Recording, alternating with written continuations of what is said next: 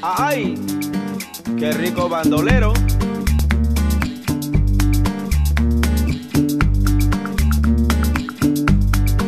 Y dice... A practice module offers our students the opportunity to engage with ideas and theories from other courses and to apply them in a context of a city in the global south. This year, for example, we took our students to Tarapoto.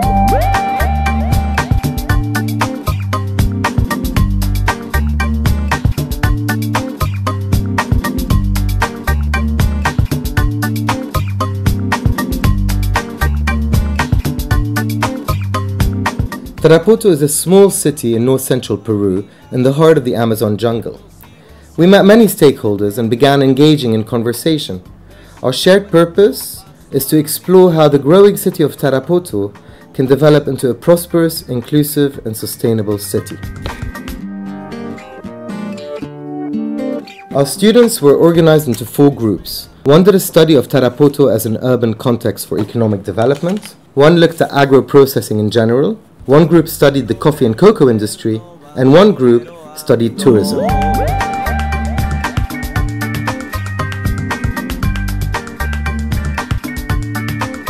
Students begin their desk-based research in London and develop a framework of analysis.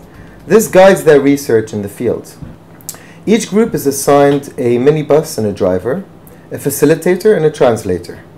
They typically conduct interviews, visit different places and speak to lots of people. So the activities that we engaged with, first it is reading about economic development theories.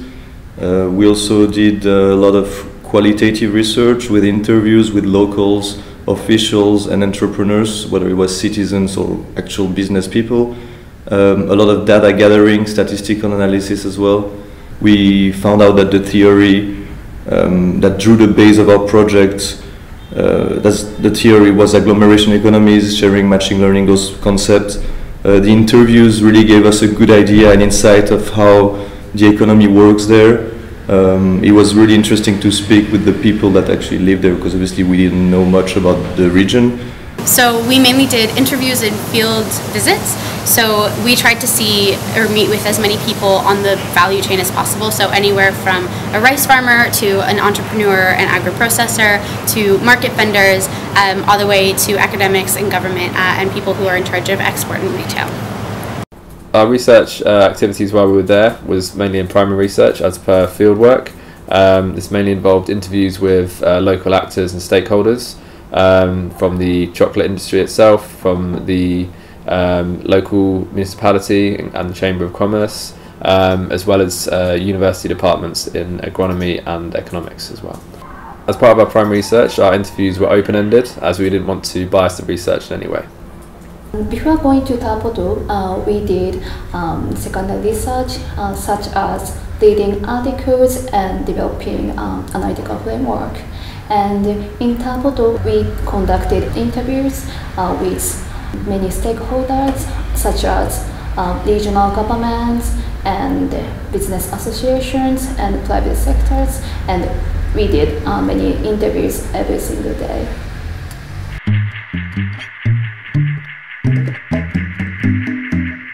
The field trip culminated in a major event where our partner university, the National University of San Martin, invited us and our students to present their findings at a lecture hall, which was attended by many of their students, many of their faculty members, and stakeholders from Tarapoto. One of our biggest findings was that communication between different people that are in charge of this sector is really lacking. So everyone, even though there are people who are engaging in the sector, there are entrepreneurs who are doing agro-processing, the sector is really starting. People are having a hard time finding resources for how they can grow their business. There's quite a few disconnects between government, between the business sector, and between academics in general. I think one of my biggest takeaways from it is that there are a few different kinds of sectors, and it's not just agro-processing, but it could be different sectors that have quite a multiplier effect. With this sector in particular, we saw that they were reaching into all sorts of other sectors. So by building up kind of one or a couple of key sectors, you really have the opportunity to increase at a much faster rate economic development within the whole region, because you are now able to employ and engage people at all levels of skills, at all levels of wages, in a way that you weren't able to before. We can see that they rely a lot on entrepreneurship as a whole. There is a need for the summary, there is a need for better, more efficient development, the development of infrastructure, whether it's water management, road, building, that could be like physical infrastructure, but as well like the banking industry, the credit system is not very efficient for most of the citizens. We saw as well that there was a problem with internet within the city that's just very specific, but in the 21st century we know how internet is important. So the expansion of alternative sources of finance as well for entrepreneurs and private citizens, the better human capital creation, as well as an improved probably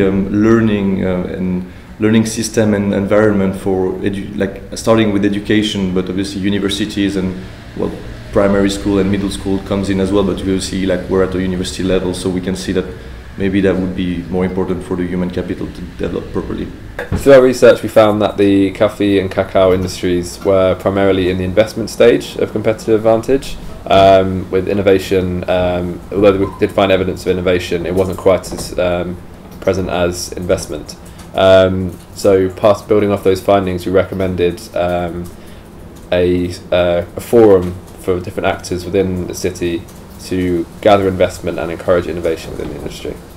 From studying the cacao and coffee industry in Tarapoto, we learned that industrial development within the urban context requires a lot of investment and a lot of coordination between different actors. We felt that these general themes were relevant and interesting to us for wider regional economic development, and we think they're applicable to different industries and different contexts as well. At first, we developed analytical framework, and actually that analytical framework focused on 3 topics about destination competitiveness, social inclusion, and destination sustainability. Actually, these 3 topics are really important about tourism sector and poverty reduction. We found many issues in 3 topics, such as landing, gender equity, or infrastructure issues. However, we found there are most critical issues, which is cost-cutting issues. One is mismatched capabilities and responsibilities in regional and local governments. And the second is there are no coordinated actions among stakeholders, such as governments, private sectors, or business associations. Our recommendation is that Tarapoto should develop a cohesive platform which can enable each stakeholder can participate and discuss about what is sustainable economic growth in Tarapoto and tourism sector. We learned that many stakeholders share a vision of Tarapoto as a clean and environmentally sustainable region. We also learned that many recognize this to be a potential source of branding and regional competitive advantage. I believe students learned a great deal about the challenges of conducting field-based research, about putting concepts and theories of economic development into practice, and about co-creating in self-managed teams. And that, I believe, is great experience to have for conducting research in different contexts.